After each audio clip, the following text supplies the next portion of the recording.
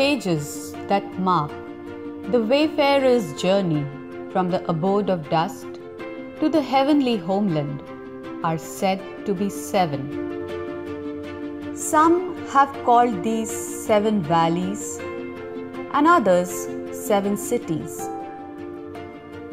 And they say that until the wayfarer taketh leave of self and traverseth these stages, he shall never reach to the ocean of nearness and union, nor drink of the peerless wine. The first is the valley of search. The second is the valley of love. The third is the valley of knowledge. The fourth is the valley of unity. The fifth is the valley of contentment. The sixth is the valley of wonderment. The seventh is the valley of true poverty and absolute nothingness.